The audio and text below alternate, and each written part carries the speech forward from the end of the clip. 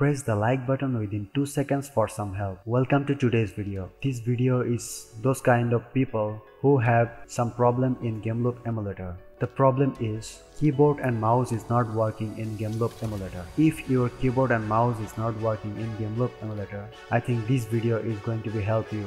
But I don't have this kind of problem. But I think if you follow my step, I think it will going to be help you to fix your Gameloop Emulator.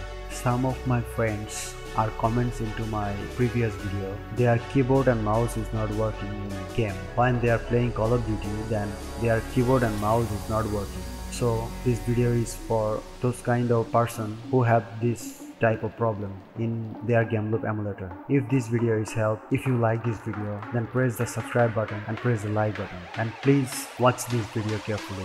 So don't be late, let's start the video.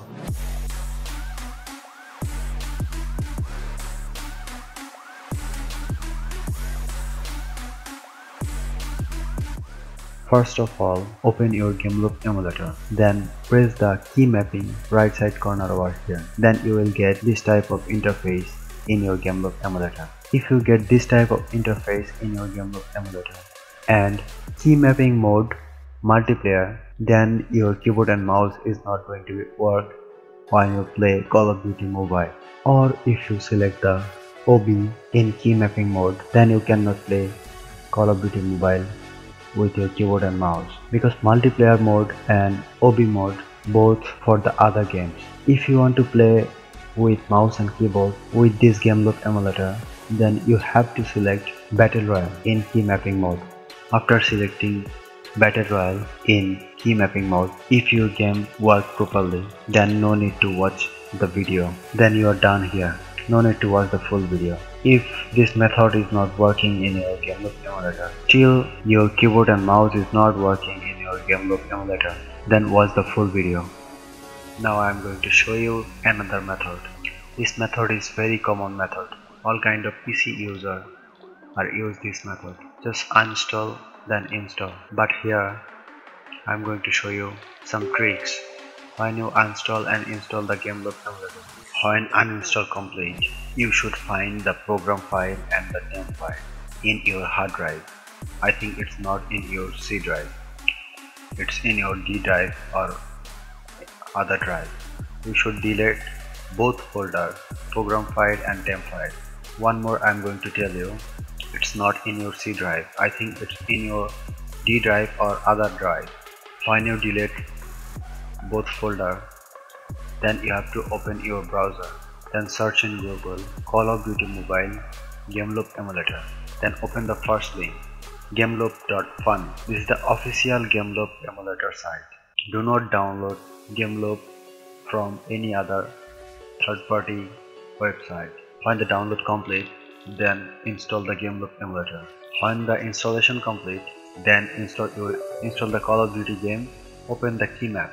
Inside the key mapping mode is Battle Royale mode. It's default Battle Royale mode. So if you use multiplayer or OB mode, then your keyboard and mouse is not going to work in Call of Duty Mobile. If you made any mistake, if you check multiplayer or OB mode, then your keyboard and mouse is not going to work in Call of Duty Mobile. In secondary keys, 100% you should check 3 of 100% you should check all things, all box here, like steering wheel, aiming and firing. You have to check 3 box here, over here. And secondary setting, display key mapping and auto switch mode, you should check both of them over here. So if you follow my all the steps carefully, if you use Gameloop default setting, then it will 100% going to work. So I think this video is help you to make your gameplay better. I think your problem is solved. If you like my video, if this video is help you, please subscribe my YouTube channel and press the like button. And one more thing, stay home, stay safe. Thank you.